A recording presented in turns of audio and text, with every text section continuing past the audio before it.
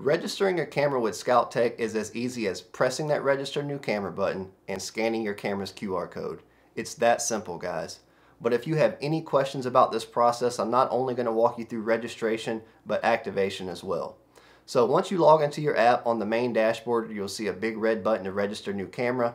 Once you press that, step number one, it will default to Scoutek certified. 99.9% of you will leave it here.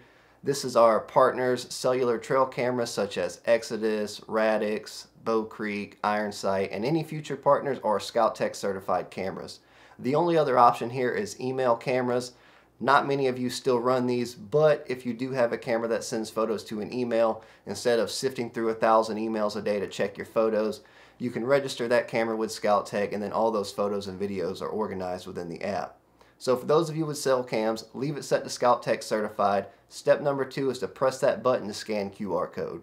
Now, if your camera has an LCD screen, the QR code will be displayed there. If it does not, it will be in the form of a sticker located somewhere on the inside cover of your trail camera.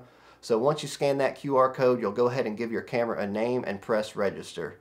Just know that if your phone's camera is broken or that sticker is damaged, you also have the option to enter the IMEI and ICCID manually. So once you've done that, named your camera and press register, you are done. That camera is now associated to your account, and from this point forward, you will only have to activate and deactivate. You do not have to go in and delete that camera from your account when you're done using it and then repeat this process next year. So guys, just know that if you have multiple cameras you wish to register, go ahead and register all of them first before activating. But if you just have the one and you just got it registered, the next step is to proceed to activation. So you can go ahead and press that button. If for whatever reason you've closed out the app, you can go into the main menu and go to the My Account section. This is where you will always come to activate and deactivate in the future. Once you press the activate button, it's going to take you here to the checkout screen.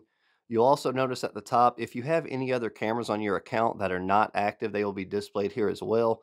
And you'll notice a little toggle switch to the left of that camera. You can choose which ones to activate or not activate. Since I'm just activating the one, I'll keep that one toggled. I can come down here and choose a data plan or change my current data plan.